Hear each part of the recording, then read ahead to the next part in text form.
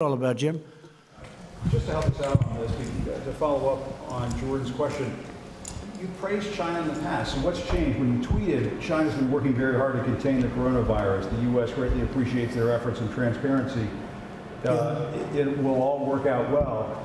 What has changed between then, when you were saying those things about China, and now? Well, what's changed is the following. We did a trade deal, and everybody was very happy. There's nobody ever been tough on China like I've been tough on China. I got elected, at least partially, because of borders and military and different things. But one of the things I'd say is how China and other countries are ripping us off. So recently, we signed a trade deal with China a number of months ago. China's buying billions of dollars worth of our product, our farm product and other product, manufacturing product, and it's been a great deal. But then we noticed a virus. And it's not acceptable what happened. It came out of China, and it's not acceptable what happened. And now what we're doing, Jim, is we're finding out how it came out. Different forms. You know, you've heard all different things. You've heard 3 or 4 different concepts as to how it came out.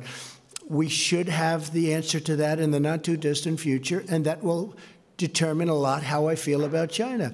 But when I was, of course, I was very rough with China. I mean, Biden, as an example, the previous administration, they let China rip off this country like nobody's ever ripped off this country. Now, what I did is I took that, Coronavirus. Jim, I took that and I made it into a great deal for our country. But after that, all of a sudden, we heard there's a virus, and a virus is coming in. That changes my mind very greatly. That's a whole different thing. So you can have good trade deals. That was earlier on, the trade deal. I made the trade deal earlier on. And it's a great deal. We're taking in billions and billions of dollars of money in different forms, including the fact that we have a 25% tariff on $250 billion. It's a tremendous amount of money. Some of that money I've given to the farmers because they were targeted by China. And I gave $12 billion, I gave $16 billion, and this year we're going to be giving approximately $19 billion to the farmers. But, President Xi misleading you? Well, something happened.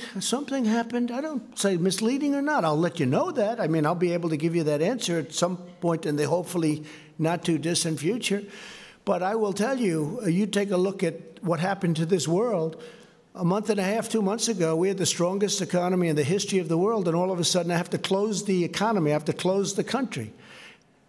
So we've had tremendous death and tremendous sorrow and sadness, and nobody's ever seen anything like it.